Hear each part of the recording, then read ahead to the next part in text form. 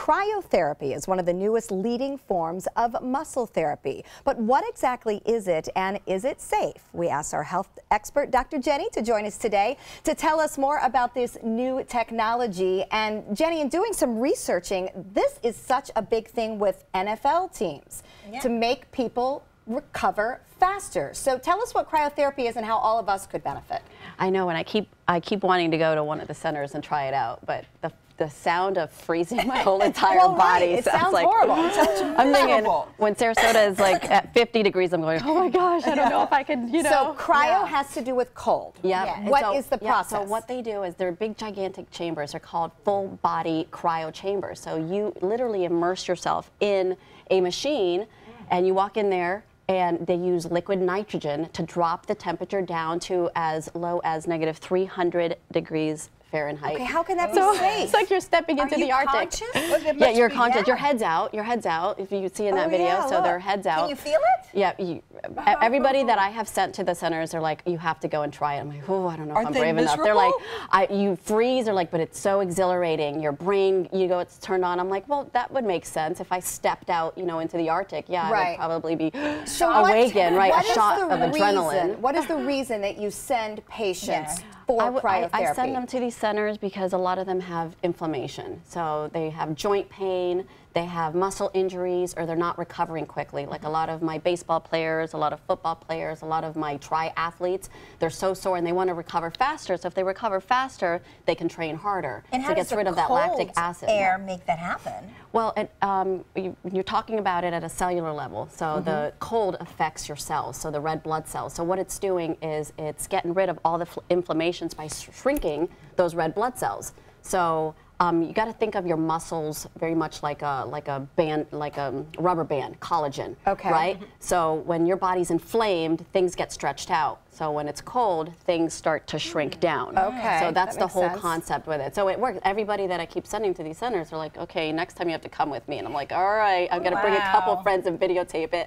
Do you have to go through multiple treatments, or do they say a lot of these cryo centers, they recommend you either coming every single day. It usually costs anywhere from $20 to $90 for 3 minutes, maximum of 3 minutes. So you're in there 3 minutes? For 3 minutes, if you can tolerate 3 minutes. I wonder if I could hold my breath that long. That's fascinating that it's so fast. Yeah. So when I was playing sports and when my kids were playing, we'd do things called ice baths where we'd have to like sit in a bathtub full of ice cubes. Is this work on that same concept? Same exact concept. Ice baths, ice massages, and you remember cryotherapy is also used in surgery, so there's a lot of science behind, killing tumors, killing warts. I remember when I was a young athlete, when I was a teenager, I had a plantar's wart, and they used localized cryotherapy to get rid of the wart. Well, so in liquid nitrogen, they spray dermatology. Exactly. So you're using the liquid nitrogen in these chambers to bring down, to make the air dry in that environment, so you feel really, really cold. Now, there's other reasons that these other places use cryotherapy for facelifts, for collagen, rejuvenation. Some of these cryo centers now are like health spas. You also see like the cool sculpting. That's very popular now too. So they go and they localize the cryotherapy. It's localized cryotherapy to get rid of inches of fat in the area. So you walk out 25 inches smaller. So if I go to get the cryotherapy for something else, would that also impact the extra your weight? Yeah. So because it's freezing, it's demobilizing.